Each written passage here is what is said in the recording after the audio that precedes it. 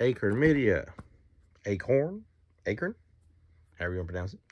Media in the UK sent over a copy of VHS 99 on Blu-ray, released there before the American version, as there is no American VHS 99 out just yet, although I'm sure it's coming very soon by what I'm hearing.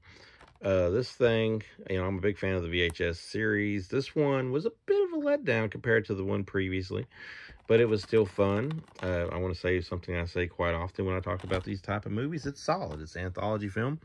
The wraparound's a little bit weak, but there was some highlights to it. This particular copy here comes with deleted scenes, shredding Bitch Cat music video, the Gawkers, camera test and making of, Medusa, to Hell and Back storyboard, location scouting, and more. The Hell and Back one's interesting. The TV show thing, it's quite solid. I liked it.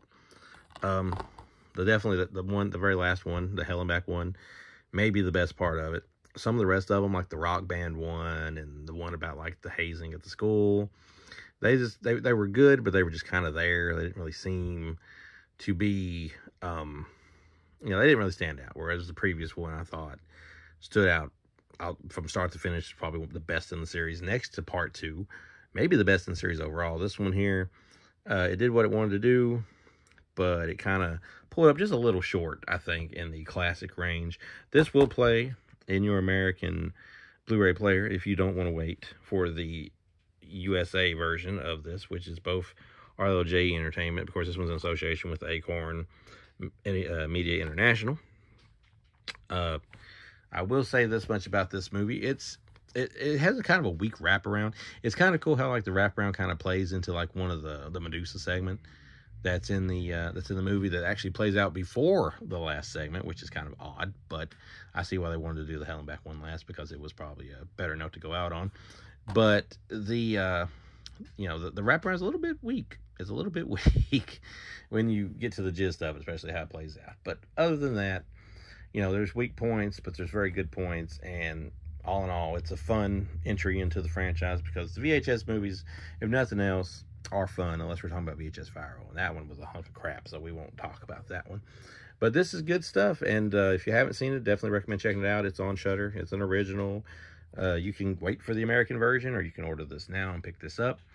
I know this was made back-to-back with another VHS 85, which is probably going to come out around October, I guess, by the time this came out last year. We'll see how that one does. But if you're into the VHS thing, and why wouldn't you be? This is a good one to watch, and there is more a in-depth review on this channel.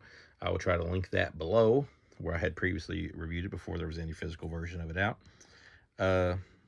Still pretty much, I like it. I don't love it, but I like it a lot, if that makes sense to you.